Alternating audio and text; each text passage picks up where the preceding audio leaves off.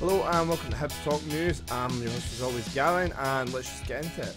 Hibs have come out and announced 3 friendlies. The first 2 being away, firstly to Linlithgow on June 30th and away to Berwick on July 4th. And then we'll be at home at Easter Road against Tony Mowbray's Blackburn for Paul Hanlon's testimonial.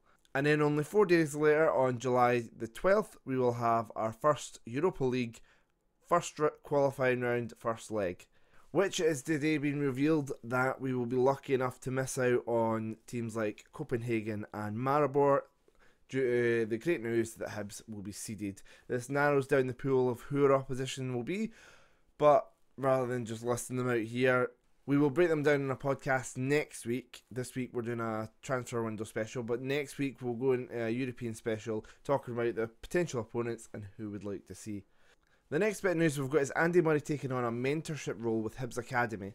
The details are still a bit unclear about how this mentorship scheme will work. However, this follows the news that Ryan Porteous and Fraser Murray have signed up to Murray's management company, 77 Sports Management. Next, it came out that Jamie McLaren is back in the Australia squad. Now, before we get too excited for Jamie, this is a provisional squad again that is now due to injury. Some players have had to pull out. They've got either 26 or 27 players in the training squad, which is going to be narrowed down to 23 at the deadlines. McLaren now has 4 days of training plus a game against Czech Republic to prove to his manager that he deserves to be on that plane to Russia. And in our last 2 bits of news today, both coming from the Daily Record, so pinch of salt potentially required here. League One outfit Plymouth have apparently tried to make an offer to Leanne Dempster to become their new chief executive, although Leanne Dempster has not even begun a conversation with them. Apparently unfinished business at Easter Road, which is great to hear. She's doing a fantastic job and hopefully continues that into next season and builds upon the first season we've had back in the SPL. And that will require some new additions, and according to the Daily Record, again, pinch of salt, Hibs are very close to a deal to get Stevie Mallan in.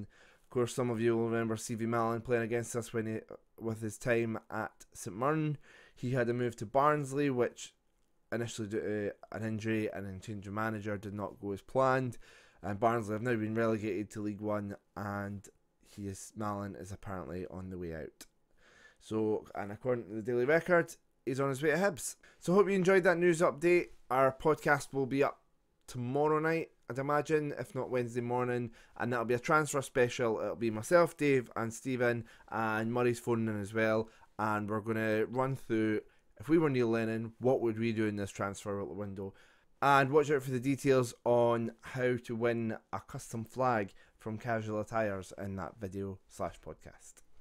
I think this is going to happen quite a bit. I finished recording and editing the podcast last night, and then I see that there's another story came out. This one regarding John McGinn. Apparently Brendan Rodgers has added him to his transfer target list.